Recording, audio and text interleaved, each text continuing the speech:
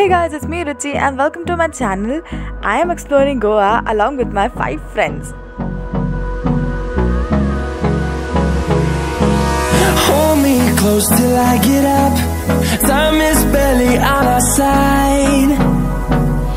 I don't wanna waste what's left. The storms we chase. While riding on the local roads of Goa, you can see a couple of houses which are surrounded by numerous trees. I don't wanna waste what's left. This is a local church. It is very beautiful to look around. The whole combination of the bright sunny day with waving lush green coconut trees creates magic. Turns the sun rays and on we'll go. Through the wastelands, through the highways. After a ride of 45 minutes from our stay, we reached the Chapora fort. This becomes the main tourist attraction in Goa after the movie DAY-2, in which there was a scene where the lead heroes visits this fort and gets a picture clicked of themselves. Once you reach the top of the fort, you will not be able to find any shops there. So if you want to buy some water or any other stuff for yourself, you can take before going up. Finding life along the way. This is the main entrance of the fort. No, I don't want no rest. Echoing around these. The beauty of blue water, the plateaus and my friends' company was so overpowering that it does not bother being so hot at all. It is a pleasant place to wander. We'll go through the wastelands, through the highways, till my shadow turns to sun rays. And on we'll go through the wastelands, through the highways. And on we'll go.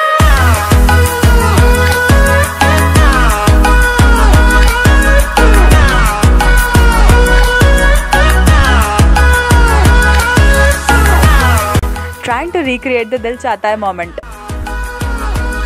Just climbing a little bit from the parking area, there is a small market from where you can get your hands on some souvenirs. Fueled by them to see the horizon, turn us to thousands, and we'll grow in number. Fueled by them to see the horizon, turn us to thousands.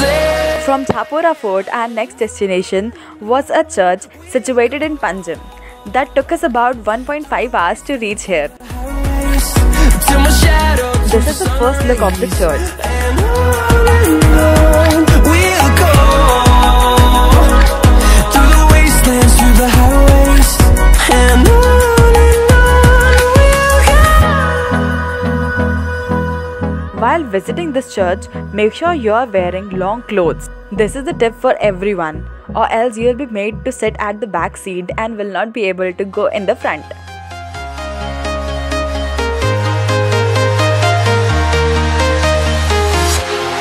Walking alone, the streets are empty.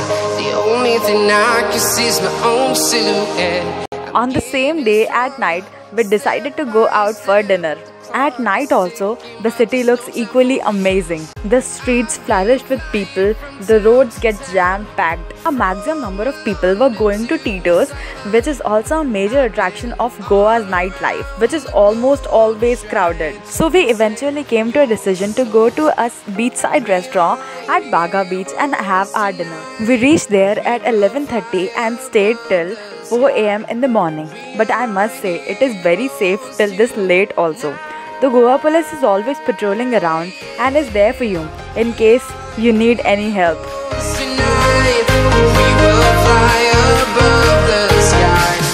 We are here. That's all for today's video. I hope you guys enjoyed it. If you did, make sure you guys subscribe to my channel, share this video with your friends and family, and do hit the bell button. And I'll see you next time. Bye bye.